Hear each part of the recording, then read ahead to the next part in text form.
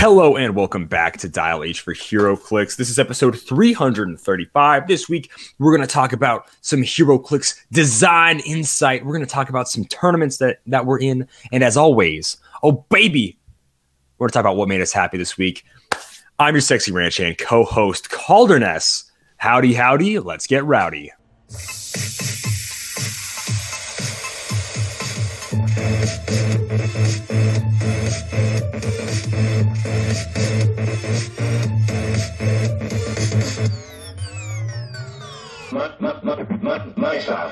Dial H for Heroclix is brought to you by CoolStuffInc.com, where you can find cool stuff in stock every day, including all the latest Heroclix singles and sealed products. Make sure you check them out at CoolStuffInc.com. And they got that beautiful, sweet 35% sell-in bonus. So if you're doing some Heroclix closet cleaning and you're getting rid of some older Heroclix, sell to those bad boys in bulk, 25 cents for an old super rare, an old LE figure. That's like the best thing, because old LE figures don't hold value super great on the secondary markets. Like 25 cents for an LE figure in bulk is pretty hot. Cool Stuff Inc. does not buy figures without cards, though, just so you know.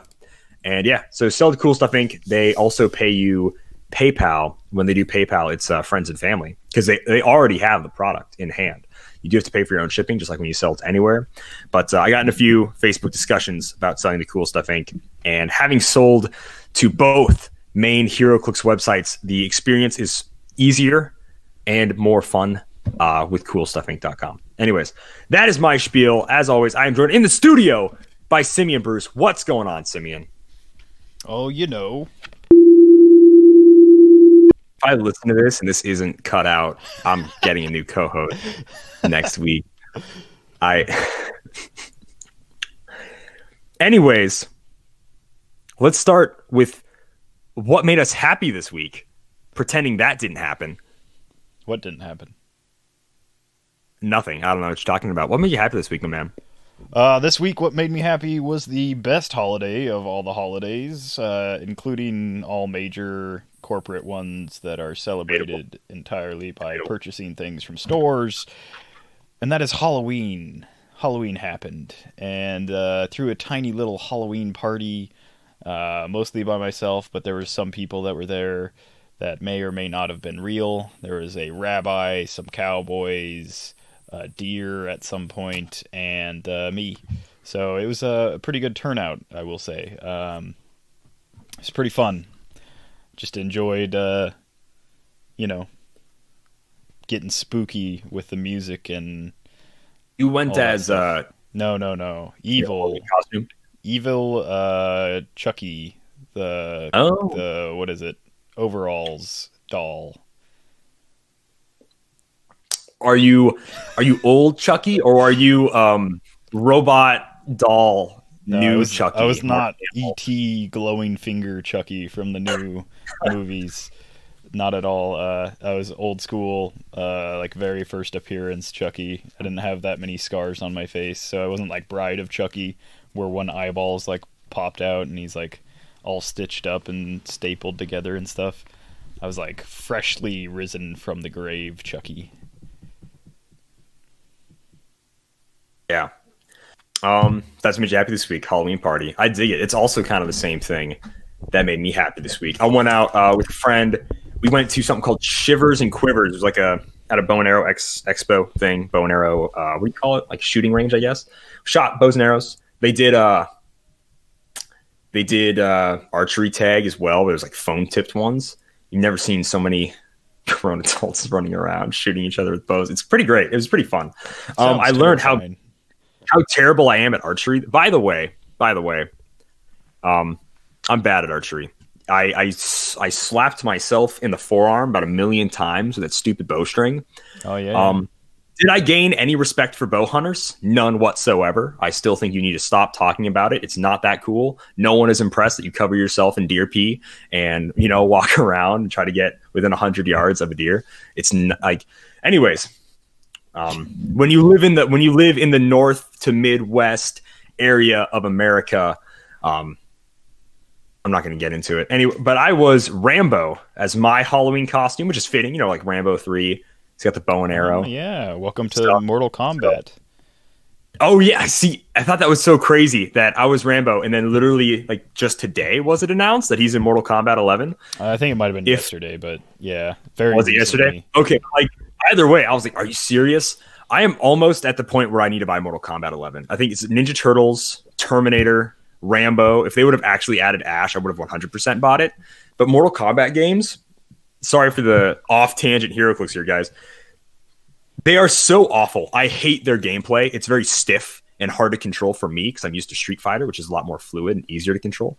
Other people are like, dude, there's literally no difference. To me, there's a difference. Like how Injustice League is this gross, disgusting, stiff, and hard to control fighting game. I don't care for they have like set combos, and so if you don't set combos, the combos, versus, then it's just like I'm not about like a couple punches that ends in like an awkward kind of way, but exactly. And then after that, me and the friend, we went to axe throwing at a bar. It was really cool. I found out I got really good at it when they went to the bathroom. As soon as they came back, I was like, I can't throw this axe anymore. I'm just dinking it off the wall each time, and it was killing me. Although I did slaughter them in like axe tic-tac-toe, so it was great. Had a good night on actual Halloween. Went to Sioux Falls and everything with the family, hung out, had to go eat at Spooky Olive Garden, all that stuff. So just enjoying. Yeah, I went to Spooky Buffalo Wild Wings and Spooky Olive Garden to celebrate Halloween this year.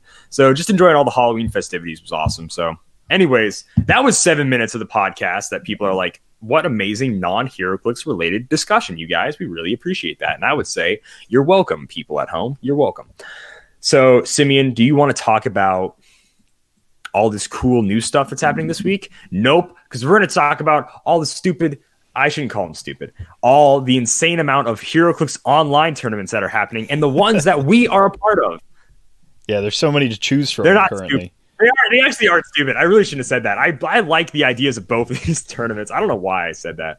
There are a lot. The sheer volume makes it feel like it's like a stupid amount of things, but not stupid in a bad way. Yeah. Saved you there. Good save. Adam, Chippy, whatever your name is, Dormammu. Like, you guys are great. Yeah. Keep doing the tournament. Simeon, you want to talk about the first tournament you got us signed up for here? Yeah, so I'm going to talk about the Gongai 2v2 tournament.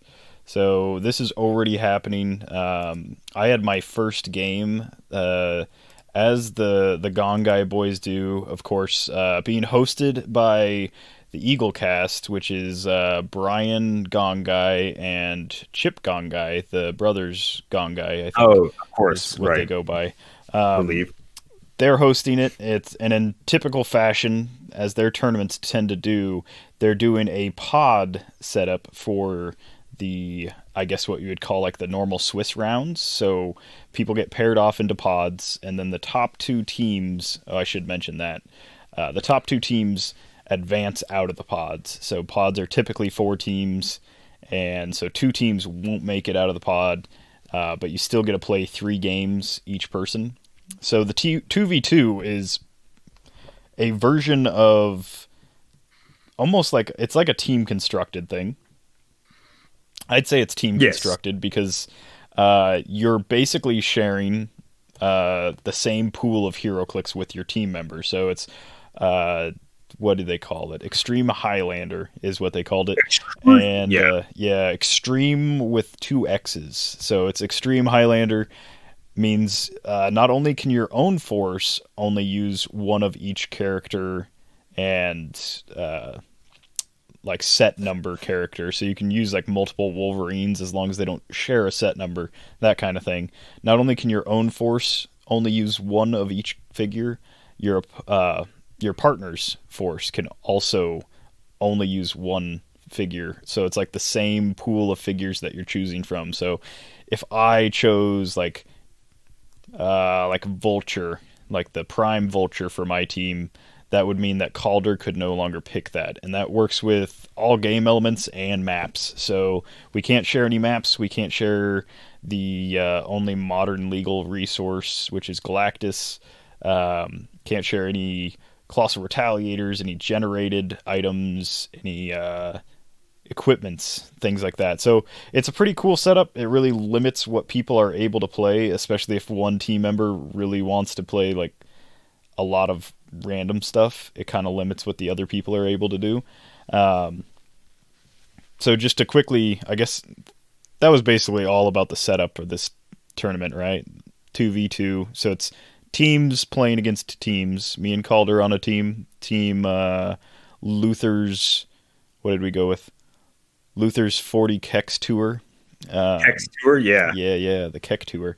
So we're on a team. That means that I could not share any of Calder's figures. He couldn't share any of mine.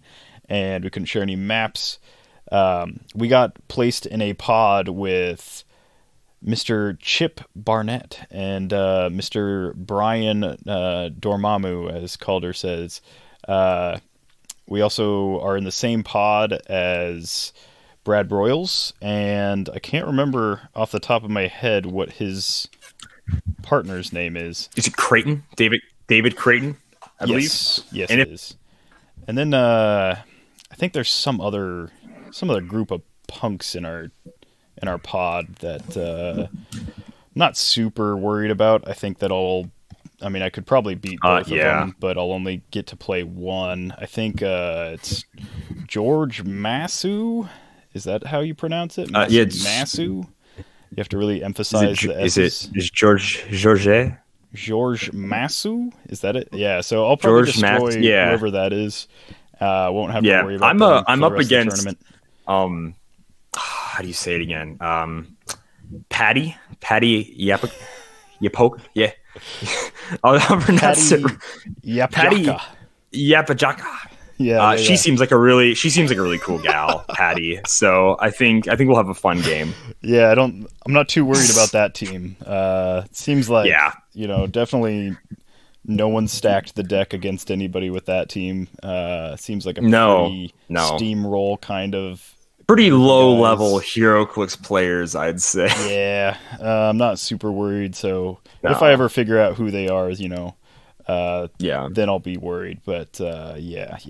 The person you're playing against seems to. I think they have like a really interesting like choking kink. Is that what they're about? Right. Oh, you mean George Masu? Yeah. Perhaps, I don't know. I think they really like getting choked or something weird like that. Perhaps by a Thunderbolt lad. A certain, yeah. But I played my first game, so before we get into the games, let's go ahead and talk about our teams. That's the pod that we're going to be in. If we manage to have the highest or second or first highest win and loss record between me and Kalder, as well as points, we will advance on into the single elimination. I think there's I want to say 7 pods in total, and I want to say 32 teams total, which equals out to 64 players total, which is pretty cool. But to get into my team, I decided to go with a ruler theme team, and I was playing around with doing some Witch Queen LaFay stuff because I really like Witch Queen, and then I decided halfway into building Witch Queen with Galactus, because I was like, well, Witch Queen's one big thing that sucks about her is that she can be outwitted really easily. So I decided to build Witch Queen with Galactus, and then once I was getting into that and I realized there's just a lot better rulers out there than Witch Queen, I decided to go with the Borg Queen. I don't think she gets enough love, and so I built with the Borg Queen. Jason Wingard is that guy's name. So Borg Queen, Jason Wingard, the ABPI uncommon Medusa, who can spit out the hair pogs, and then just some filler stuff, which was 10-point Gorilla Grodd, 10-point Proteus, and the 25-point Magneto. So just very filler.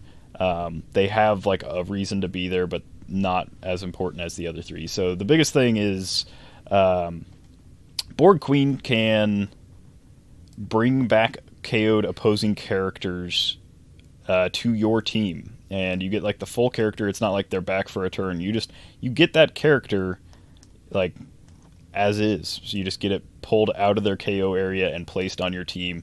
And the way you do that is with plot points. She's a title character, so you have to rack up enough plot points to match their point value divided by 10 plus 1. So if their point value is 100, then you need 10 plot points plus 1, you need 11.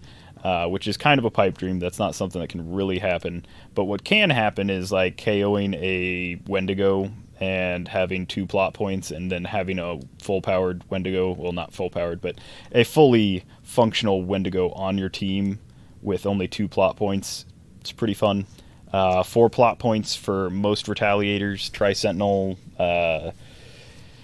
the Cosmic Dark Phoenix, also 30 points, so you need 4 plot points for those ones. It's a interesting idea. And then the same thing is the Borg team ability allows her to heal whenever a friendly character is KO'd next to adjacent friendly character is KO'd. So I can just pop off the Medusa Pogs and just KO it because it costs nothing and it's a free action to generate it, and heal her. It's a D6 roll -2, so I can technically heal her up to 4 every time I do that, and it's fun, it's interesting, it's worth doing. And then Jason is just all around pretty solid, pretty good play. There's not a lot of stuff that he can't do well other than survive a big hit. So that was my team. I was also playing on the Latveria village map to get all the peasant bystanders, because I can also push those to death and heal the Borg Queen. But Kalder, let's get into your team. What are you playing? My team should come as no surprise for a lot of people. I've been playing Scrolls 76 Soldiers for 2 months ish now. I've been playing it a lot, and I really enjoy this team because I love the soldier keyword. So I got Spider-Man 1776 at 50 points, Super Skrull at 50 points, Josiah X at 50 points, Captain Marvel 95 points, Marvella and Mary Jane Watson. And then I have the Corvus Glaive and Soul Gem on my team for objects, as well as I'm paying 5 points for the Stark Tower map bonus. I don't know if I've ever went into the strategy of this team. I played a version with it where it was like 3 Super Skrulls and Josiah X, and then most recently I played a version, and this is probably the best version I think I've come up with, and it's the with Captain Marvel on the team, 2 Super Skrulls, no Josiah X, possessed her with Galactus, but Simeon is using Galactus, and I have actually no problem not playing him because that allows me to have Mary Jane and Marvella on the team. So basically Josiah X stops penetrating damage, so everybody on this team has a reducer. So if you want to do crazy ping damage to me, you need to outwit us. If you want to do it to the Super Skrull, you have to outwit both his impervious and his toughness. Super Skrull just has very good stability with the 3 rollouts, and since you can't deal penetrating damage, I will get all 3 rollouts, unless of course you have outwit. So that is awesome. Josiah X himself is going to be assigned the Stark Tower if I win it. I have a +6 to theme, so hopefully, right? We'll get assigned the Stark Tower map bonus. Getting a Crimson Sage Pog is huge. Getting a what's his face again? Bolt is awesome. Yeah, I've pulled some crazy stuff with hypersonic precision strike. Like one time I made him and I'm like, let's just go for it. I've done a lot of throwaway attacks with Bolt that have landed. Getting rid of a Phoenix right away in some games, getting rid of a Mr. Oz right away in some games is huge. Like Bolt is great. I freaking love Bolt, especially making it appear halfway across the map is awesome. Tank is okay if I can get him first turn and he can steal, depending on where they place it, a heavy equipment object, which is kind of cool. He can't charge into it. He can move into it, sure. So that's neat. So there is a lot of really cool stuff that you can pull off with that map bonus. And Josiah X kind of sitting in the back, just wanting to stay safe from harm's way, since it's his special damage power that is giving us the protected from pen damage. So Josiah X has something to do. In some practices, once he gets hit, it really sucks. So that's why I'm going to equip him with Corvus's Glaive, mostly for the once per game regen, because that might just be all I need to get him back up to there, which is very helpful. Super Skrull chooses a ton of powers. He's a great mini toolbox in and of his own right. Captain Marvel, I really didn't want to put her on the team, but I think she has a lot of benefits, and especially in Highlander right now, without having a ton of Super Skrulls for rollouts and survivability, she is a great pick. And I'm giving her the Soul Gem potentially heal up off stop Clix and everything, because I think she's great, and I think that helps out a lot. The ping damage is huge. Like, this team does not like Pulse Wave, obviously, so like being able to throw her out there and take care of a Tri-Sentinel, plus the hypersonic reach, just gives me a lot of reach in the team that I need. Because if I want to have reach with Super Scroll, I give up a lot of defense, and I would rather be full defense than full reach, you know?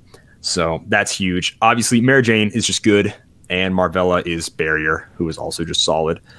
So yeah, that is the team. I've played it a lot, so I'm really comfortable with it. So I'm really excited. I haven't played any of my games yet, but I'm really excited to play them.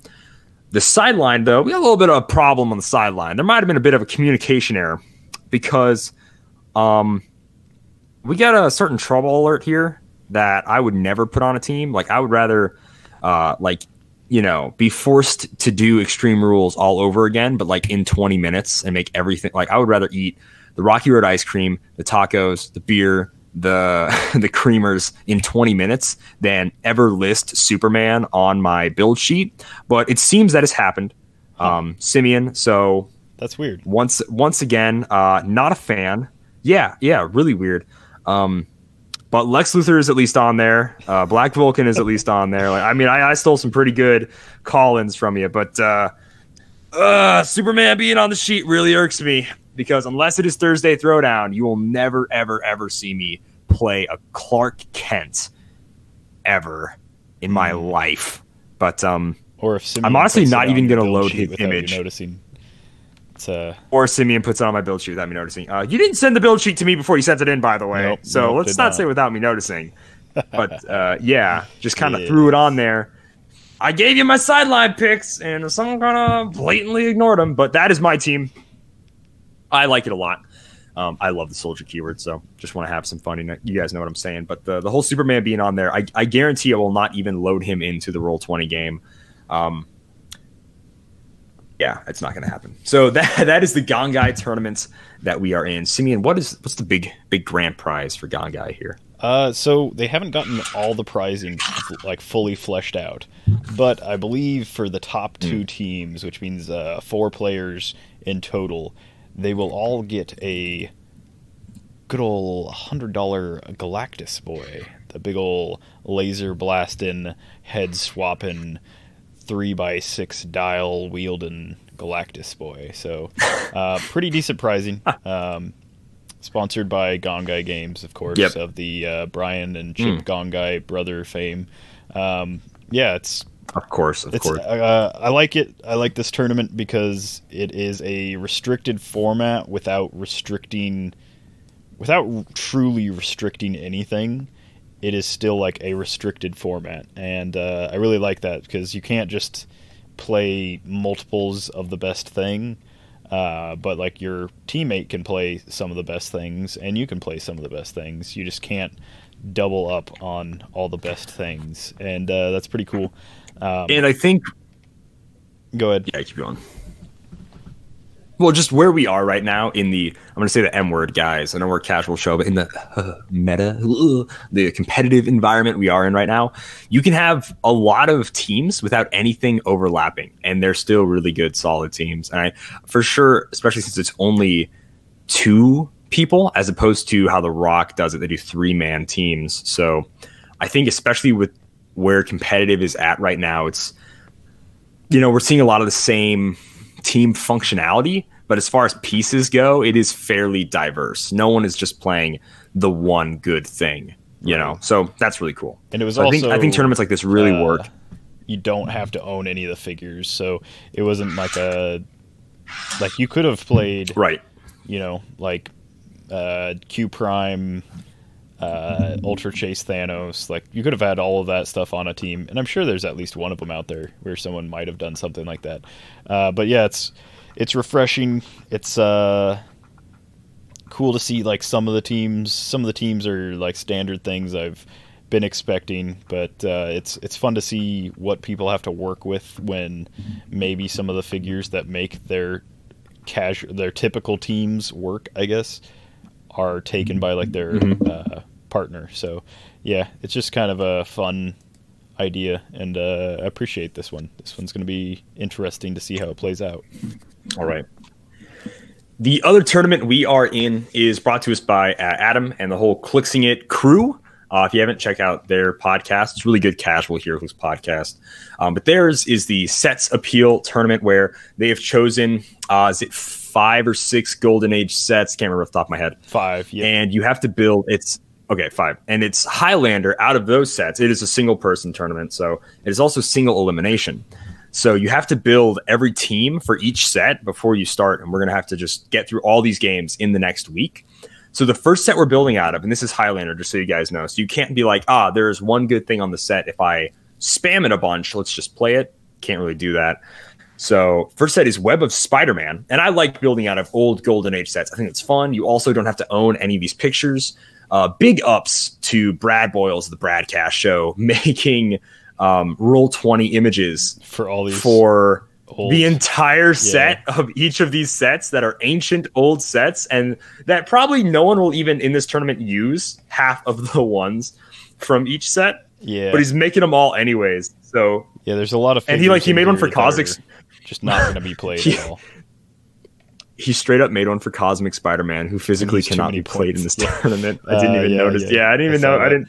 That is hilarious. But yeah, like big ups for putting in all that work so people can have something cool to look at. And so go into what you built for Amazing Spider-Man or Web of Spider-Man. There are others, like there's Avengers. The top 2 next after Spider-Man, is Slosh, I believe. Yes. So round after 2, that, it's Crisis. What is this? What is the round single 2 elimination? is Superman Legion of Superheroes. Round 3 is Crisis. Yes. Round 4 is Avengers. And then the finals match will be building out of, what a delicious set, Star Trek Tactics. 300 points each, which means your Star Trek Tactics team is probably 2 ships, maybe 3 if you really stretched it. Most of those ships at least 75 points, and there's a lot of 100 to 150 point ships in that set, so I imagine a lot of teams of just whatever. But it's fun seeing if people, like if our typical crowd of people that enter tournaments can handle these old kind of harder to play figures that lose a lot of momentum as soon as they get tapped for a little damage. But my first team, the team that I have currently for Web of Spider-Man, is going to be, so since we did our Thursday Throwdown stuff, I know a little something about this set now. There's a lot of figures that I would have liked to play, but the figure that I knew I needed to have on my team is the Super Rare Groot. I think the Super Rare Groot has a lot of really good stuff top dial. No move and attack, but he's got a lot of stayability with all the ways he can heal. He's got a pretty good top dial, and then he's got a really awesome mid dial, and I'm hoping that my opponent might not be able to get him knocked past that mid dial, and I might get stuck there. And that'll be pretty good if that's the case. Also, I went with the LE Night Nurse from that set, and so she is the one that can use support, and then when she does, after action or after support resolves, you get to increase the targeted character's defense by +1, and that's just like a static thing. You don't have to actually hit with support. You don't actually have to heal with it or anything. It's just after resolutions, you increase defense by +1, which I think is pretty solid. She's also got willpower in a set that's severely lacking willpower, so that's pretty great. The other big figure in that set, or in this team, I should say, is number 032. I didn't actually play this one, but good friend of the show, Devin Adams, had built with this figure, and I was like, that is a really solid figure to have on the team. So that's the Uncommon Vector, who I believe is the only figure in the set that has TK. And it's not just TK, it's opposing characters within 3 squares may be moved with telekinesis as if they were friendly, so you don't have to roll an attack within 3 squares. And when they are moved this way, they are dealt 1 damage after the action resolves, which is cool because it gets through anyone that doesn't have damage reducers, so you can just deal that damage straight to them. And then I rounded out this team with, originally I went with another sort of like free damage dealing person, which was like Vermin. But then I decided to swap it out for a longer dial figure, and that's the uncommon Black Cat, who has stealth top dial combined with combat reflexes, which is actually one of the few times they did it right back then, rather than giving her energy shield. She's got combat reflexes, stealth, and then she's got Black Cat can use probability control, but she can only use it during an opponent's turn. She can use it on each opponent's turn, which doesn't really make a difference. It's just one opponent that I'm playing against. She also has the Spider-Man family team ability, so that 17 defense that she has top dial will be able to be swapped out with Groot's 18 or possibly 19 towards the end of his dial. And then I just really wanted a prob on my team, even though it's only going to be able to mess with my opponent's stuff. I just thought it would be a really good figure to have a prob with, and having a really solid defense, and she is a 10 for 3 top dial, so it's not like she won't be able to help me out with attacks. And then the main thing is, again, getting Groot staying either top dial or in those like special mid dial clicks where he's like a 13 for 6. I just really need a way to do that. So Night Nurse is my main way of doing that. I'd rather not regen with him if I can help it. But having Vector, who's also a 10 for 2, Black Cat, who's a 10 for 3, no real range on this team. But in the one game that I practiced, there was just so much stealth that I think range might not be a real big thing that I want anyhow. There's a lot of like 12 range, 10 range, 12 range, 8 range, all these really good people that can shoot stuff, but there's so much stealth that I'd rather just be able to punch people up close kind of thing. Okay. Right on. An important thing to note, I guess we didn't say this, but all the teams are going to be 300 points across the tournament. And we can only use maps that were in that set, and there's only one map for Web of Spider-Man, and that is the bridge. So it's water on both sides with 4 pieces of elevated as like 4x4 chunks next to the starting area. And the starting area itself is 4 squares by 4 squares, so it actually goes forward more than your average starting area, which is really interesting. Yeah. So yeah, and then there's some hindering spattered in, not consistent. And he also heals in water, so yeah. Yes, which is good. So just so you guys know, and that makes the feet frog legs like somewhat good, like better than normal for sure.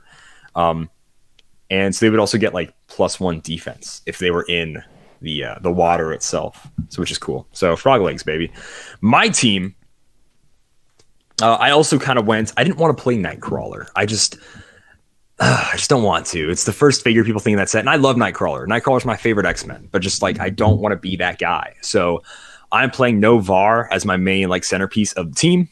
He has a trait which is Traitor to All. As you reveal your force, you may choose that Novar loses all keywords this game. If you do, modify his attack value +1 this game, which is awesome. So top dial, instead of an 11, he's gonna have a 12 attack, which means all those 9s bottom of the dial become 10s, and the 1-8 becomes a 9, which is just really, really solid. Novar also has running shot with 8 range, invulnerability, 18 defense. He has no indom or willpower, which is rough, but he's really good as an attacker, especially when he has running shot for the first 3 clicks. He has a special attack power, which is transforming gauntlet gun. He can use energy explosion, penetrating psychic blast, and pulse wave. So with the 8 range, I've got a 13 square reach right away without using any perplexes, with a 12 attack for 3 damage, which is just really solid to potentially get maybe a full team pulse wave, single target pulse wave, ignoring stealth and everything, which is huge, or a really good energy explosion off, only 1 bolt, so I can't, do some double targeting energy explosion stuff, or once again, a really good pen psi off if I don't need the pulse wave. So I like the mini toolbox that Novar is. On his last 2 clicks, he also has regen, which is huge. He also has some hypersonic speed after he loses running shot. So there's only 3 clicks of his dial when he doesn't have movement attack, and 2 of those clicks he can heal. So I'm pretty okay with him being like the main fighter on my team at 141 points. Let's go into some of my support here. J. Jonah Jameson is just a 26-point perplex, pretty much. Like, that's it. He also has a trait when characters within line of fire can't use the Spider-Man team ability, which can be pretty good. If they're using it to copy something pretty big, you know, I can at least get rid of it, which is nice. Yeah. I am also using Vector. He's flight, he has TK, he has leadership, he has all that good stuff that Simeon was talking about. Vector can actually remove tokens off everybody on the team except for Novar, which is really cool. So I really like that for Vector. Next up on my team, I have Toxin. I think he's just a really good secondary attacker. He has shape change, super senses, plasticity, as well as charge and super strength top dial, and he has 4 range, which is cool. So I think he's just really solid tie-up. I mean, he has shape change plasticity his whole dial as part of his damage power, and he has super senses for 3 clicks, as well as some poison mixed in there. So I really like Toxin just for really good tie-up, because, you know, he can charge for 4 damage, 10 attack, like that's solid, you know, with super strength. And then I have Frog Legs thrown on Novar, since Novar just has the boot symbol, and that way he'll at least be able to ignore some terrain on the map, since he can't ignore the hindering or the elevated. So I really like this team a lot. I think it's going to be fun. And if I lose out first round, I lose out first round. It's you know, tournaments are about having fun and playing, having a good time, stretching your creative team building muscle. So that is the tournaments that we are in. Let's go ahead and jump into some of the news that came out this week.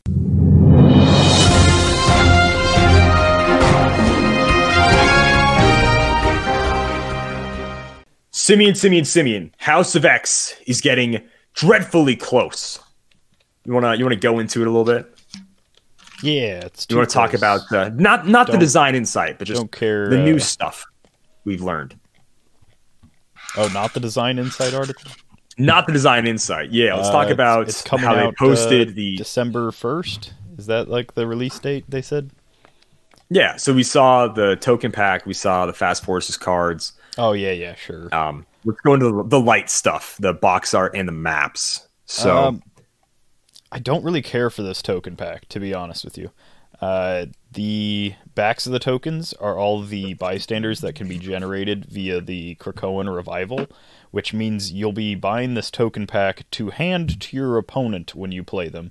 Or if your opponent is playing a Krakoan Revival, I guess you can use these bystanders yourself, but I imagine that it's more likely that you'll be using the Krakoan Revival trait if you buy the pack.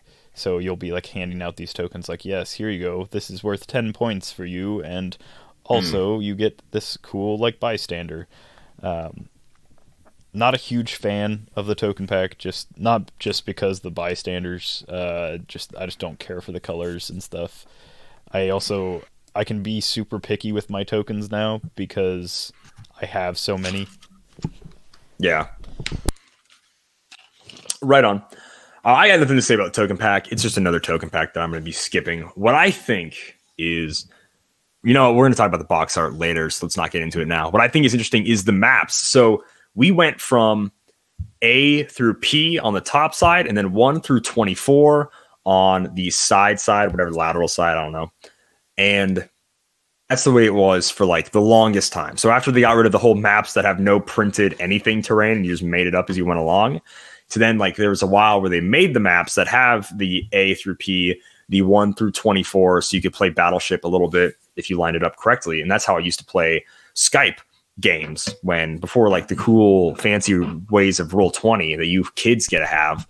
Then have to play Skype like us.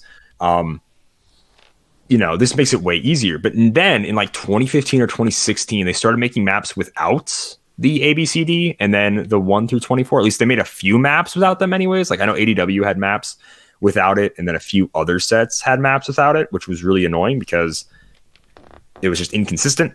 And then we got maps that had like the skirmish rules on them. And now we have maps that have in every single square the number and letter that would correspond to the square, which this would have been golden in the old school Skype days when the number and letter was like what you used to like tell where they were on the map. So now there's a big A, B, C, D, F, G, whatever, and there's the big numbers on the sides and the top of the map. But now in every single square of the map, it'll have, J12, B7, whatever. It'll have those numbers in each square. It makes the map look a little busy, looks a little full. But I think overall I'm cool with it. I would have been like cooler with it if it was back when we played Skype. Nowadays, so much, if there are people who are playing over Skype and Zoom and haven't moved on to Roll20, and this is the way they prefer to play it, then these maps are perfect for them. So I think it's pretty cool. I think it's neat. It does make it look busy, but I can't say I hate it. What I do think is weird is that both maps, although having different names, are 100% reprints of older maps, which kind of brings up the question that we may have to ask this coming Tuesday of like, what do you guys think of map reprinting? Like how the ROC was making a snow version of the Hedge Maze, et cetera, et cetera. Like, what do you think of just, this is an old Golden Age map. We brought it back a few years later. It's the exact same map, but it has a different name and somewhat of a different style. I'm not going to say Arthur's Castle / Otherworld Castle. Looks exactly the same. The exact same. Yeah. And I do not miss playing on this map. It was cool thematically, but man, if your opponent was like prepared for this map and you weren't, you just got hosed. Yeah. It's a really cool other map to like combine with like another, and then have like an actual castle in the middle and like 2 drawbridges on either side though. The other one's Krakoa. It's got the big old face in the middle on the island with all the vegetation. I actually really like this map. It's not quite symmetrical, but it's basically symmetrical where it counts. And then it's got the big creepy face in the middle. And I actually have no idea what this map is a reprint of, the Krakoa Island. If there was like an older Krakoa, maybe, I guess. But yep, there was. I don't know what this map is a reprint of. There was? Okay. Yeah. So actually, that is what that is a reprint of. Old map. I guess I didn't mention the Dyson tokens are like a neon, like bio green, like a biohazard black. Green with black. The Kitty Pride has Hold Fast tattooed on her knuckles, and she's got like a black eye. What she looks that like, means. I haven't kept up with like the comics, but it looks like Kitty Pride is a straight up G in these tokens right now. It's hilarious. Looks like Prison G, Kitty Pride or something. And then the rest of the X-Men just look pretty standard. It's the new Xavier and the new Magneto, but otherwise Emma Frost, Jean Grey, Storm all look pretty standard. Frost, yeah. And then the Fast Forces are Clea, is that right? No, Sage, sorry. Sage, Wolverine, Domino, Beast, Marvel Girl, and Forge. Yes. And so it looks like potentially we may get a team-up card in the Fast Forces for Beast. Secondary cards. Although the card they have there for Beast has the main set symbol, so it's hard to tell. It's hard to tell if that'll actually be like a secondary card in the booster, or if for some reason they put a team-up card with his Fast Forces card. I don't know. But yeah, we did get the dials. We did get the cards for that in this article. But yeah, that's about it for that one.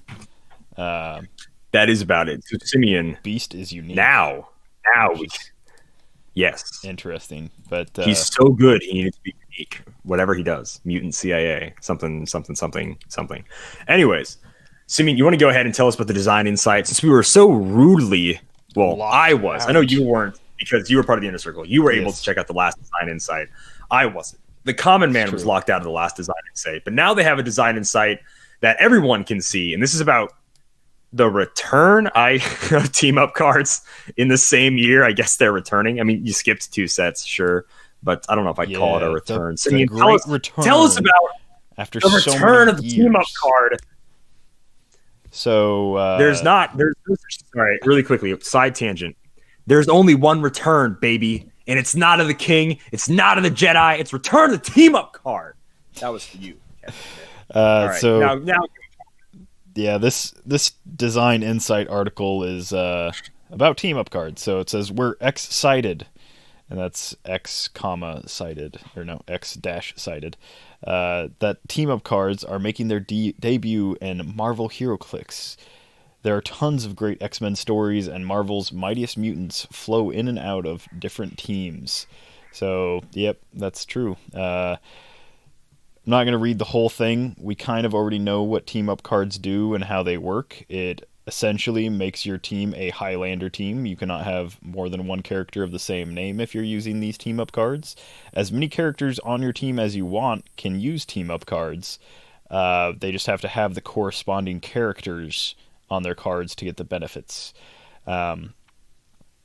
So in this set, there's only going to be, I think it's about cut in half. I think there's only going to be 60 team-up cards as opposed to the 120 that was in Justice League Unlimited.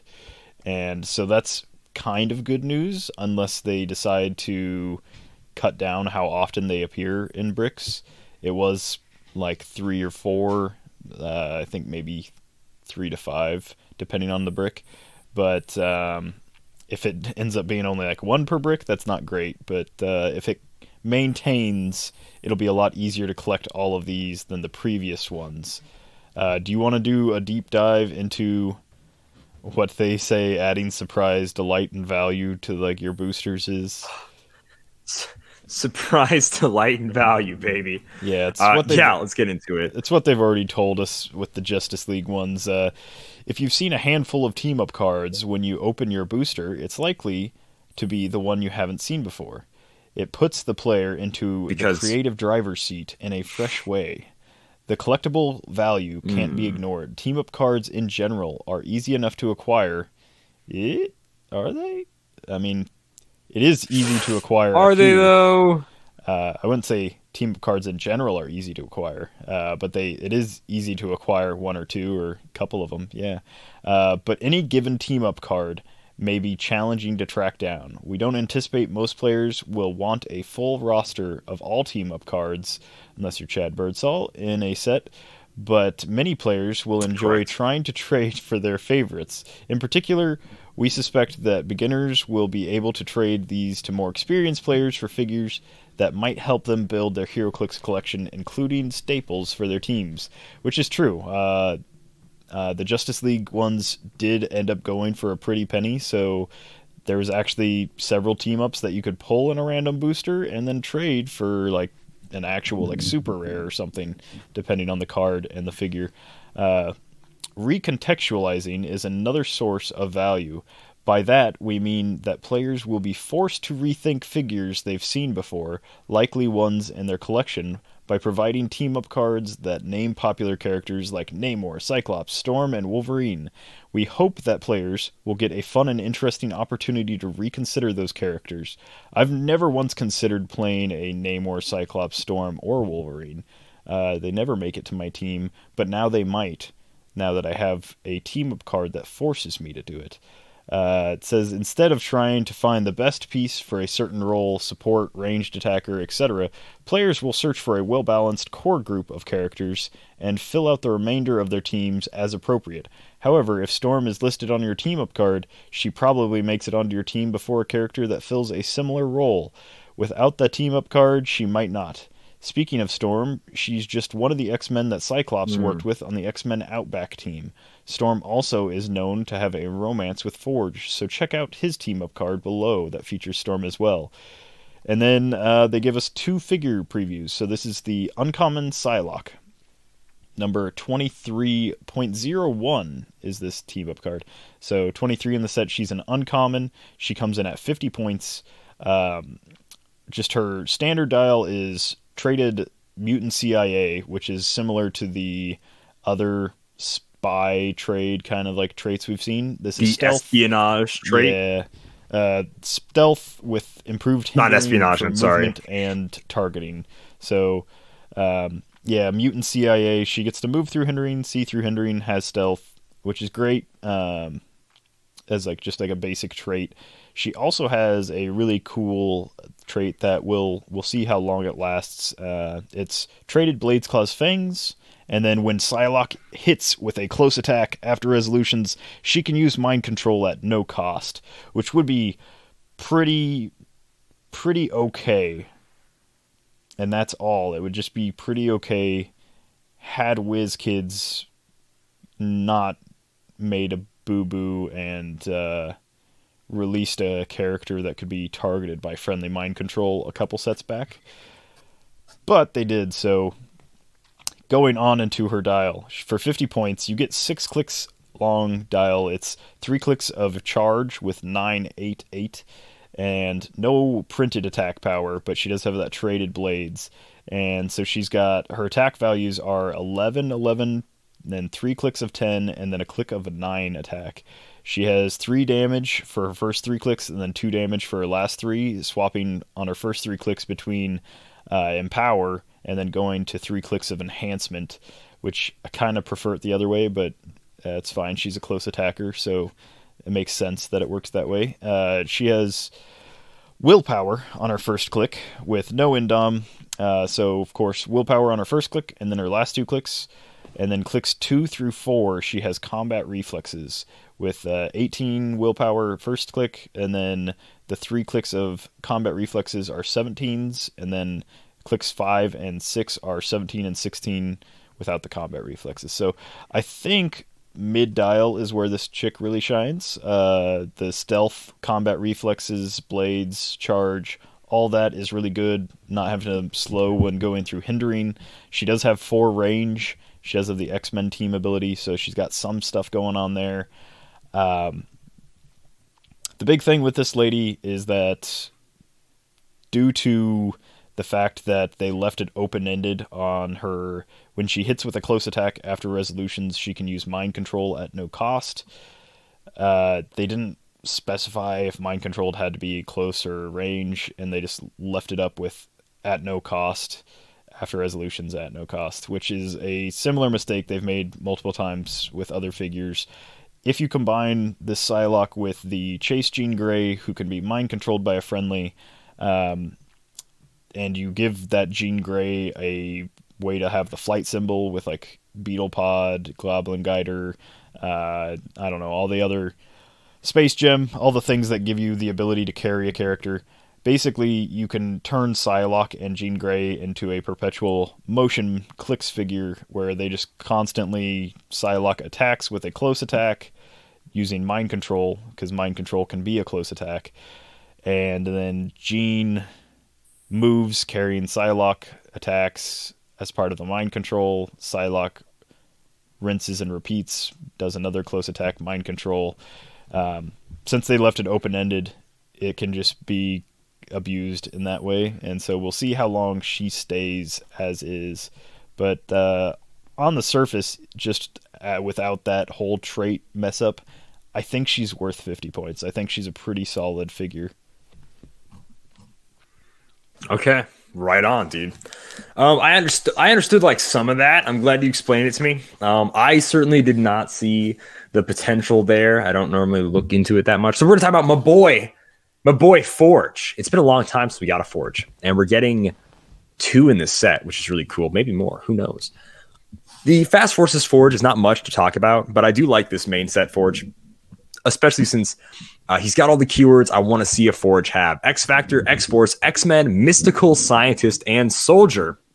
And of course, with some of those keywords, he'll also have a Spider-Man family. You know what I'm saying? So let's go into his normal dial really quickly. It is espionage that is a Captain America trait. I was right. I just shouldn't have second-guessed myself. But he has the mutant CIA version of it, which is stealth. Ignores hindering for movement and line of fire. X-Men team ability, he is 60 points, 6 range, no special combat symbols, sidestep with pen blast right away, 17 toughness, 3 damage, special damage power throughout his entire dial. Later on his dial, when he loses sidestep pen blast, he switches to a different pink and dark blue power, which is plasticity and precision strike, which is kind of funny. His sculpt is pretty bland. Like, I know they're sort of trying to hype up sculpts with this set, but I mean, it's like he's got a little bit of metal thigh going on, and then he's just hand on a hip, hand holding a gun, but he's not even shooting it. It's a waiting for the bust pose. They had just like given him like a screwdriver and had him like holding the gun and using the screwdriver on like the little phaser thing that he's holding.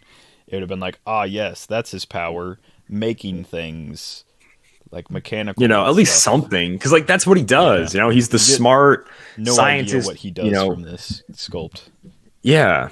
he's just chilling, you know. Got the bandana, which is cool. He's got the sweet boots with tassels, which I always dig. Like, we got his costume right, but like, come on, guys. As far as action goes, it ain't there. His special damage power is Technopath Perplex. When he uses it to target another character that shares 2+ keywords, he may modify the chosen combat value, except damage, +2 instead. So we have a +2 Perplex for 60 points. I wish he was 50 or a little less for this, since he only has toughness to defend himself. I mean, especially since like Valeria has a +2 Perplex for people that share keywords, and she's for 40 points. She only has to share 1 keyword. Like, why is Forge sidestep pick powers? Lots of different. Like, it's a huge bummer as a Forge fan. 20 points is for that X-Men team ability they gave him. I would hate if they really think X-Men is worth that much more than Fantastic Four, and a few more, and like one more click of life. But either way, although it is a bummer, I can't wait to put him on teams where he'll share the keyword Soldier and Spider-Man family, because I ain't playing no Forge, no X-Men. I do not care about you mutant losers. But so wait, he's definitely going to be on a Soldier theme team. We forgot to add surprise, delight, and value to these figures. You're right. So the beautiful surprise. Let's go back to Psylocke, who on the X-Men Outback team-up, you can team her up with Colossus, Dazzler, Gateway, Havoc, Jubilee, Longshot, Rogue, Storm, and Wolverine. Any of those listed figures. If +3 of them, so it's 3 or more of those listed figures, are on the map, Psylocke and the listed friendly characters can use Close Combat Expert. After revealing forces, you may replace cards with the team-up cards. So it's all that same stuff. Giving an entire team Close Combat Expert's pretty cool. Hopefully we get a new Gateway, because otherwise the last one was Xavier School, which is rotated. I gotta say, this pretty much confirms it, right? Because every character that was listed on Shining Knight's card was in the set, so there's no reason he shouldn't be in this one. It's going to be one of those things where I'm almost positive that Colossus is going to have Close Combat Expert somewhere on his dial. But giving it to Wolverine isn't bad. Giving it to Havoc, who's kind of like a ranged person, Dazzler, who's kind of a ranged person. Yeah, Longshot, Jubilee. Probably shouldn't be making attacks. This probably isn't a team-up card that I'm going to need. But it is what it is. It's adding surprise, delight, and value to this figure.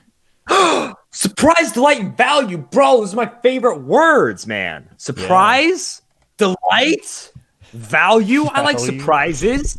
I prefer the value. I got a whole. I like how you said the value menu. We got a segment called the value corner, and you went to the value menu, Simeon. I'm talking about McDonald's. It used to be the dollar menu, and then they had to change it because it's no longer $1. With the McDonald's rant in the middle of the show. Yes. I don't I do not like McDonald's, but I like them even less now that there's not things you can get for $1, other than like drinks and chicken nuggets. Ugh. Chicken nuggies. Actually, the chicken nuggets are a little more expensive than $1. Burger King has like the $1.49 chicken. This is a Heroclix podcast. Yes. Goodness gracious. Anyways, on next Forges rules, how many chicken nuggets can Calder eat before he vomits? You know what you don't know is that I was a McDonald's boy growing up, and I would get like 2 20 pieces, and I could clean those bad boys up. Now, to be fair, it is quite literally pink goo with friedness, whatever around it. There's not a lot of chicken in those. I can't call it that. It's mush, and you would dip it in their chemical ranch. It did not taste like real ranch. It just felt like plastic McDonald's cream ranch, whatever it is. And then you would swallow, you would inhale those bad boys. You could go through those 20 pretty quickly. Them fries, though. Would I want to do it again? No. The fries are so good. No, here's the thing about McDonald's. The only redeeming thing about that place. We're a Heroclix podcast. Let's stop. Can we stop? Speaking of redeeming qualities, let's add surprise, delight, and value to Forge, Calder. Forge. He's got to team up with Storm. Get both Forge and listen friendly characters on the map. After revealing forces, they can use enhancement, but only to modify one another. Now, this is not great. It's surprising that it's so bad. I don't know how much value this adds. Now, this makes more sense than Close Combat Expert, because I assume both Forge and Storm are more range-based. Both range-based, so Forge will have a 4 damage Pensai, 11 attack, which makes him really solid. We assume Storm can fly and they can carry and work well together. So I do like this team up. It's not crazy amazing, but giving 2 people enhancement, sadly to only target each other, is still pretty good, I mean, and at that point, do you even need to give them enhancement though? You could have just said they can increase their damage, like when adjacent, they can increase their damage +1 for range attacks, because it's an enhancement that does not trigger off of anyone else. And you can't play, I believe, with team up cards, you can't play like multiple storms, even if they have different set numbers. Right. So but to keep the wording down, I suppose enhancement is about the best way to go. And I do like these traits. I like the whole my girlfriend trait, Guy Gardner and Ice, or Captain America and Sharon Carter, where they have the my significant other type trait. Yeah. And for characters that have had multiple partners in comic books, that happens just all the time. I think team up cards are the best way to do that. So that way, there was a Deadpool or a Siren or whoever who had a trait that would be my brother, my boyfriend, my uncles, or whatever, and you're oh, we're just throwing these all in one trait. And instead, you can just play the one team up card, which is cool. So I think this is probably the best way to make traits like that. And I do like the team up card mechanic for specifically the kind of significant other style traits that we've gotten in the past. So I think this is cool. I think this is fine. It's simple, keeping it simple. Yeah. Is there anything else you want to talk about in this article? Definitely they have value. Quite a bit. Yeah, I'll burn through the rest of it real quick. Opportunity Thank costs instead of point costs. The key value proposition of team up cards is that if you constrain your team building, you'll get benefits that other players won't have access to. Even when you have the same figure. In the past, we've put abilities onto characters that might only work when they're on themed teams. We think team up cards are better for a few reasons. Reason 1, when the ability can be very valuable, we might need to include it in the point cost, making the figure less desirable when you're unable to capitalize on the special power or trait. 2, if the ability is complicated or wordy, it makes the figure look more challenging to use for beginners, even when it might be simple when you're not using that ability. 3, when the constraint of the ability is extreme, it doesn't belong on a low rarity figure. It would be bad experience for a player to open a common figure that has the ability they can't utilize because they haven't collected many figures yet. By the time those players have collected a higher rarity item, they're more likely to already own most, if not all, of the figures required to utilize it. And 4, if the rarity of the figure is high, players expect us to make the figure easy to put on any team since it was already challenging to collect. I don't really agree with any of these, to be honest. I feel like they want to be they're making an attempt and they're almost correct. They're almost getting it right, but I don't really want to break it down too much. I just think that the team ups are we know what they are. They're additional powers that these characters have. I kind of think that they're adding to the point value with what some of the team ups offer you. I also don't think they're adding enough to the team ups to actually make them worth playing an actual full team up build. No one's going to play 7 soldiers theme with that team up over just a solid cosmic team or whatever. It's not going to be that much better. Just Forge as an example, giving 2 characters enhancement where they can only use it to modify one another is not going to make me need to play that team up and those 2 characters, or even want to do that, as opposed to maybe a different Forge team up that lets him work with Cyclops and Nightcrawler and some characters that might be better than just him and Storm. I think that there's an effort there, that they're definitely trying to figure out how this game works and how people think about this game, but I think they kind of missed the mark on it just a little bit. and I don't want to harp on it too much because I don't want to go point by point, so I'll just continue. Simeon, if we keep talking negative about team-up cards, we got a couple of wrestlers that are going to be just, they're going to Kali Ma rip our hearts out if we keep bashing team-up cards. Team-up cards living independently of the primary character card solves all of these issues. It also lets us modulate force construction with a tool besides point values. It lets us add a ton of variety. And variety they do add. Consider Marvel Girl upgrading all of X-Force when paired with plus or 2+ members of the team is good, but so is limiting opposing characters when she's paired with 2+ members of X-Men Red. You'll be able to build substantially different teams around some of your favorite characters and their dials. And then we get a Marvel Girl. I'm not going to go into her dial. She's a typical TK running shot Marvel Girl lady with flight. Her hates the color red for some reason, but that's it. Her team up is Gambit, Namor, Nightcrawler, Storm, Trinary, and Wolverine. If you have 2+ listed of those characters, opposing characters who can use Flurry, Blades, Claws, Fangs, Super Fences, or Ranged Combat Expert can't modify a combat value positively by more than one. So if they have Ranged Combat Expert, they can't, do anything other than +1 attack and damage. They can't put both into attack or both into damage, which is fine. The Super Senses one is interesting. Just kind of like weakens teams that have a lot of perplex. She's 80 points, so I don't feel like you're playing her just for this team up. I don't think that stat modifiers are going to be like reeled in because of Marvel Girl's team up. But yeah, then we'll continue. The newest round of team-ups are crunchier. It's like the Taco Bell Grande Supreme. Is that what they meant to say? I hope so. I hope the team-up cards literally crunch in your hands. The last time we did team-up cards, it was for 120 cards. This time it will be about half as many. Even at 60 team-up cards, that's nearly an entire set's worth of new character cards. You may be wondering why so many, or why fewer. Why so many? The high volume of team-up cards encourages unexpected teams and hopefully increases metagame diversity. So far, we've seen some teams that have substantially different feel for the person playing them than for other teams in the meta. That's a huge victory for the Heroclix community. I don't think I've seen any team-ups on, other than like maybe a Mazo, I don't think I've seen a single team-up card used competitively. But that's just me. Yeah. I haven't really been playing it. Besides Mazo, there aren't that many competitive teams.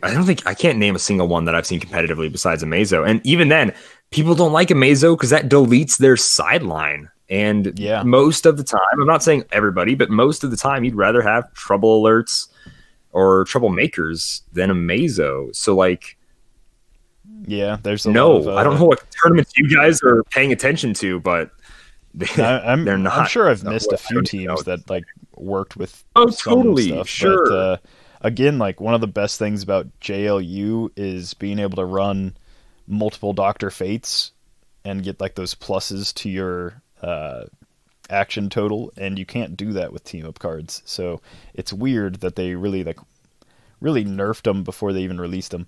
Why fewer? This round of team up cards is more ambitious than the first. The effects are more nuanced, less like one another, and in plenty of cases more powerful. At the same time, many are more restrictive. Some may be less powerful for the figures you're using, but combo with a figure that already exists. Some of these combos are more obvious than others. So I like that. I'd really like to see more of what they've done.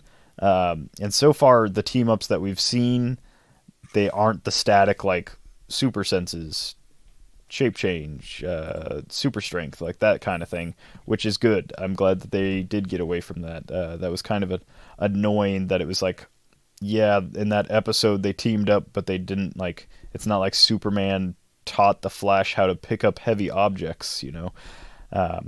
And then to finish out this article, we've maintained what inspired team-up cards. Beyond what we've discussed above, keeping sealed exciting, great storytelling, and positive impacts to local Clix communities were things that we loved and are confident will remain true in this second round of team-up cards. Our fingers are crossed that as we hear from players and retailers about the team-up cards, there will be benefits we hadn't thought of yet. For all of the latest coverage of House of X, keep up with us on social media and yada yada yada. Twitter, Facebook, Discord, Instagram. Follow WizKids. But yeah, that finishes out that article. Yeah, I think it's, they gave us 3 previews, and I think that was the biggest takeaway. Yeah, pretty much. They just talked about team-up cards again, and it's like, we know what they do. Yeah, we know what they do. I don't want to harp on it anymore. I've said enough. It's cool that they dropped it down to 60, and I do appreciate they're going to be potentially making them more unique per team-up card. So, like, not every Marvel Girl team-up card is just going to give friendly characters TK or Flight or Mind Control or whatever, That's neat, and I hope that if they continue doing these, that's how they continue doing it. Spend extra time figuring out, like, what that, like, couple or team would actually give to each other, like, what that person would bring to the team, and then make that the team-up. That's cool. Please do that instead of what you did in Justice League, because 120 variations of the same powers was kind of lame. Yeah. And most pretty much unused. So, yeah. So that's cool. That's team-up cards. I don't have anything else to say on it. I'm still not buying any of this set. So, let's get into Community Tuesday, shall we? There are dozens of us. Dozens! Community Tuesday's question: when it comes to Heroclix box, would you rather see figures on the box or just comic art? This comes hot off the heels of seeing, for like the first time in a while, the box art for House of X has only one figure, and it's the Phoenix Wolverine, who we knew about, on the back, thanks to the solicit. But on the sides, it does tell us what teams we're getting in the set, but it doesn't promote any of the stuff that's in the set. It doesn't say anything about the new sculpts and why the set is more expensive. It doesn't say anything about team-up cards. And it doesn't say anything about potential team boosters, which doesn't make any sense to me. Yeah.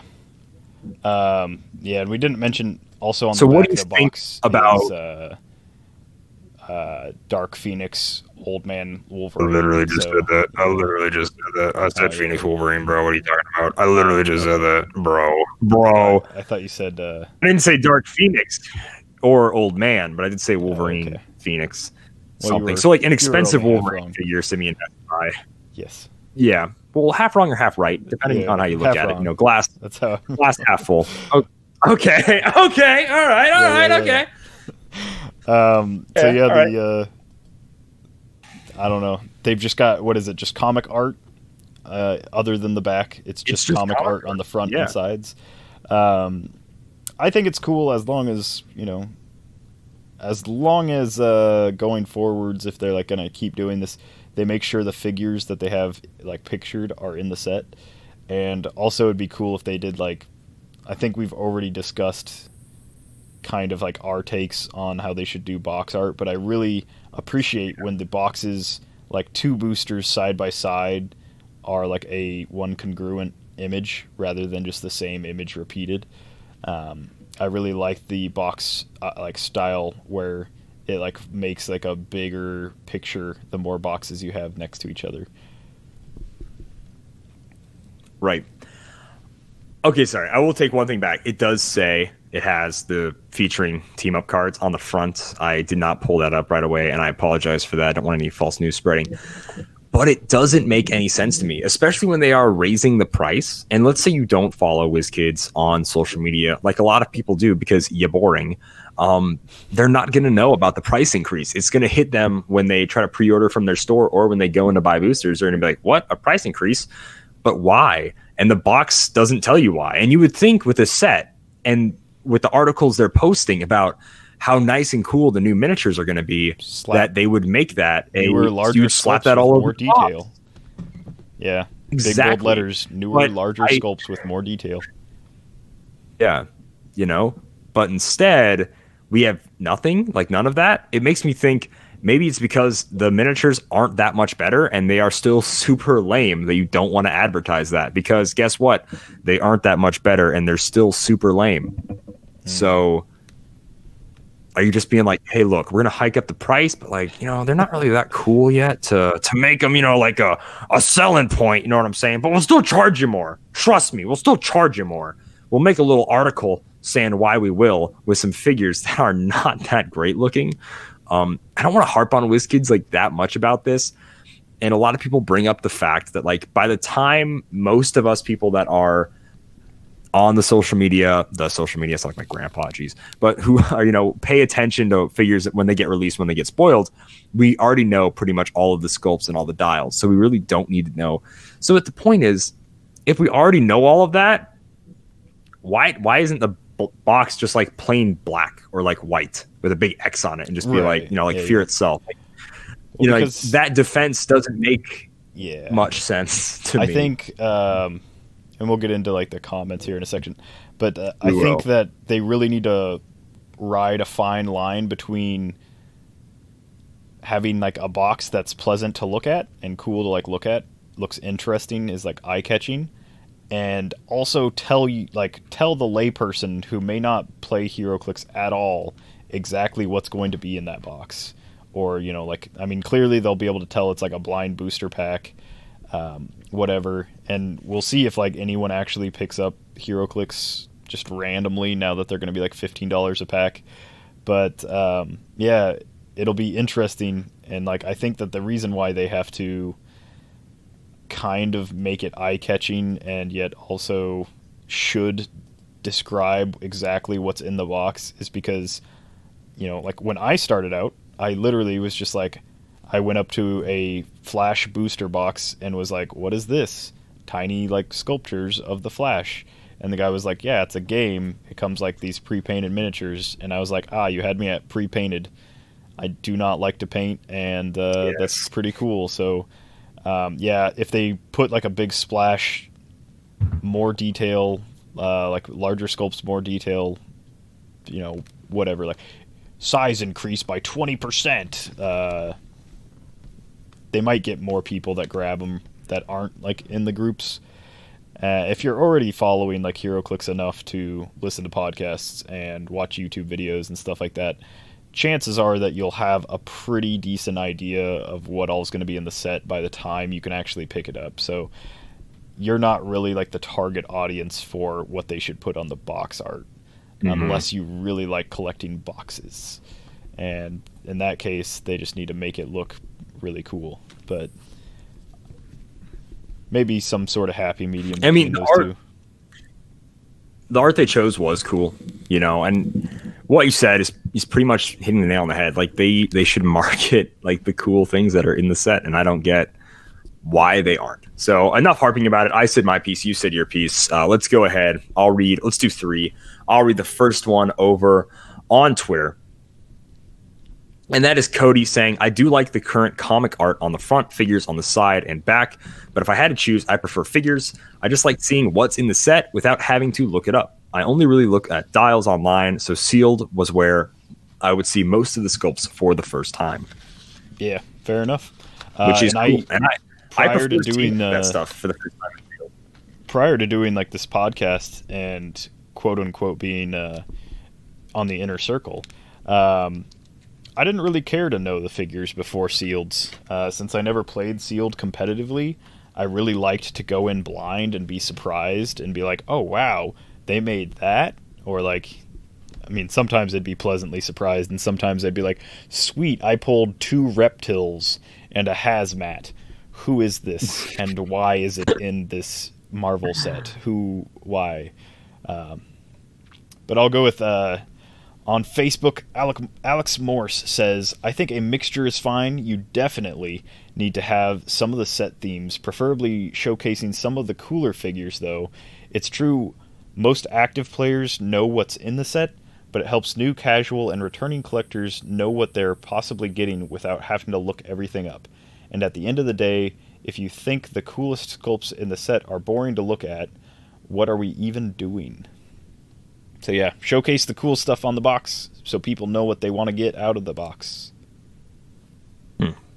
Right. JSA Clicks on Twitter says, if it's just one or the other figures, even if one doesn't know the comic they're from, the significant appearance on the cards will help. So now we have one that's just saying, boom, just the figures. You know, that's the game. That's what I'm selling. You know, so why not put the figures on it? I understand the box art that looks nice to grab attention, but like, boom, you're selling figures. Let me see the figures. So I can see that point. It'd also be cool, and this is like a side thing, since they no longer put on the back of the cards like the little story blurb of like what that character, you know, it's like Iron Man, like what he's been up to and like why this is the type of Iron Man that you're playing. It'd be kind of cool if they put like a little blurb on the box where it's like the like House of X, Powers of X series, you know, like Jonathan Hickman has like started this thing where, you know, Xavier is resurrecting X-Men, like, you know, just like some blurb on like the side of the box to like clue you in if you do read comics but you don't play the game, and then you might be like, oh yeah, like I'll pick up weird never dead X-Men set. Yeah. Razukiel Feng on Facebook says, I really enjoy the box art most of the time to help hype up the theme of the set. I feel putting pictures of the figures on the box just makes the box look kind of boring, since nowadays we already know what's in the sets coming out.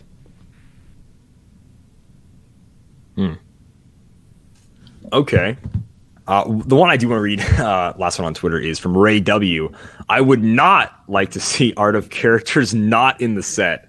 That one I think we can all get behind. It really bothered me. I think the biggest one was like ADW, and they had like Namor and a few other people like on the box art that like weren't in the set, you know, like that does bother me. Like that is in a way false advertising. Well, I believe in the Captain America set they had Bucky cap on, I think somewhere on the booster, and it's like that. Yeah. Nope, not in the set, you know.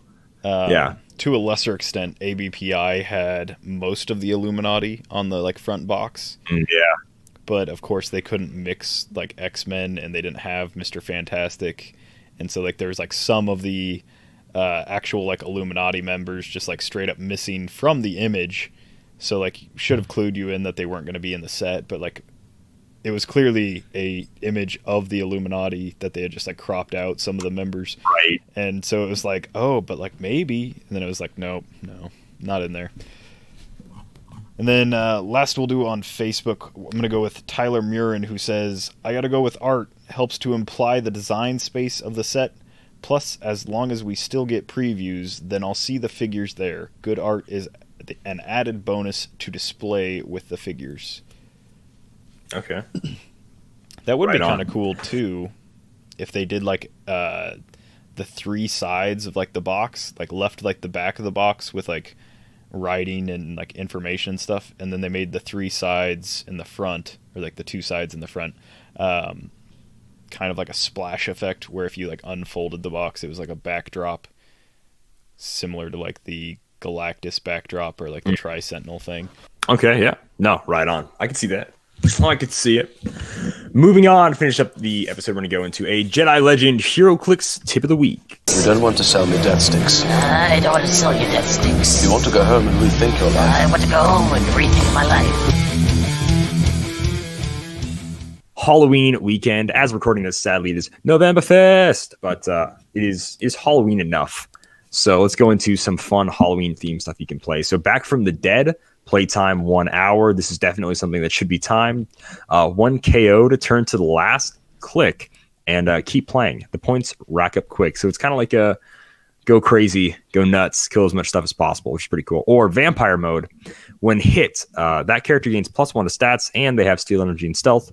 Or everybody gets pumpkin bombs, which is kind of cool. I could dig that. Like, it's kind of like a snowball event where everybody gets in cap or something like that, but instead everybody gets pumpkin bombs. I think that might be my favorite one. You know, like I think that's really cool. So sweet. I do really dig Halloween themed events for sure. So definitely check that out. So if you're thinking about running some cool Halloween events, or just like something fun for your play group, your round table, definitely check out some of those scenarios, guys. For next All right, year, Simeon, that brings because you're too late for next year. Yeah. It's November 1st. Too late, too slow. And by too slow. You should have listened November to the podcast in the past with your future time travel machine. Idiots. What are you doing? What are you doing? You didn't use your time travel machine to somehow rip this from the future last week and then understand what was going on? me to spell it out for you guys? What are you doing? What are you doing? Too slow, Barry. Too slow, Barry Allen. You're not fast enough. You ain't fast enough. I was the one that made your Heroclix more expensive. Me. All right. Well, that will wrap up the episode this week. I want to shout out a few things, guys. We are doing a Patreon giveaway. As of right now, it is too late, but we're giving away some super rares and some super rare primes, which is really cool. So if you want to get in on some giveaways, as well as awesome tokens like our Howdy Howdy, Let's Get Rowdy tokens, and our stickers, our Dial H stickers, you want to slap that on your Clix box. We don't have a lot of use for stickers and tokens right now, unless, of course, you are playing real events, which is really sweet. I also want to make some more tokens besides the Lex Luthor 40 Kex tokens, the Dial H tokens, and the HBK tuning of the band tokens. So if you guys have any tokens you want to see made, I could whip them up for you. And as well, if you just want to straight up buy those tokens and support the podcast, $10 will get you 3 of them. That's what our Patreon thing is. So $10 for 3. If you want to get 6, I can probably try to cut you a deal, so you're not paying $20 for 6 tokens. So just let me know, email the page, send me a message, whatever. So check out our Patreon if you want to support us. It helps us keep the show running, since it does cost $25 a month, and it also helps us make more fun and creative YouTube videos. So if you guys enjoyed the WWE Heroclix Extreme Rules, where me and Simeon play a real life game of Heroclix in real time, as well as do challenges based off all the characters in the WWE set, we hit each other with chairs. We sadly do food challenges, which are fun, as we mentioned before, fun being a loose term, I guess. As well as you want to see us in pain, or just want to see your goofy hosts with a happy little Heroclix guest cinematographer for the day. It was really fun. We had a lot of fun making it, so I would definitely want to see more people watch that. Also on our Patreon, you can see bloopers and behind the scenes, like the making of how I made the Dial H for Heroclix Championship belt, as well as you'll be able to see the bells. I believe they're called bells, or side plates, that I would have gotten if I would have won, versus the ones you only see in the video, which are the ones Simeon has. Because I won. So check out Extreme Rules. Yes, sadly, you did win. So check out Extreme Rules on our YouTube channel. Also check out Thursday Throwdown on the Dial H for Heroclix YouTube channel. Every Thursday, we have been going through sets since the dawn of Heroclix. So we started at Infinity Challenge, and now we have worked our way up to Superman and Wonder Woman versus World's Finest. So make sure you go on either our Facebook, our Twitter, our Discord if you're a Patreon member, or the comment section of that Thursday Throwdown, and tell us what figures you want us to play in next week's Thursday Throwdown. You get to tell us what we play. So if you have a figure that you're nostalgic for in that set, or if you just go back and look at the set and be like, hey, this is a cool figure, go ahead, type it in the comments and let us know. Also, me and Simeon will cosplay one random character we use in that set. So if you want to kind of make the votes some really wacky, hard to do characters, and these are like closet cosplays, like these are some they ain't very professionally done, folks. These cosplays. These take us about an hour to 2 hours to come up with the idea and the random junk clothing we have. Well, I shouldn't call it junk clothing, but random clothes we've accumulated through the years, and lots of duct tape to make a costume. Then it's really fun. We got to be very creative in Thursday Throwdown. We also use Tabletop Simulator if you wanted to see how playing online Heroclix works using Tabletop Simulator. So check out those. That is all I'm going to plug this week. Simeon, go ahead, say whatever you want to before we close the show. Yeah, I just want to also mention that I try and usually make my cosplay, my MVP, the most valuable click that I played, which would be an MVC technically, but it doesn't always work out that way, because some things are just impossible for me to do. I could not make a Hulkbuster Mark II suit of armor for a thumbnail for this last video. So that was, even though that might have been my MVP, that was it had to be given to someone else that was more realistic for me to pull off.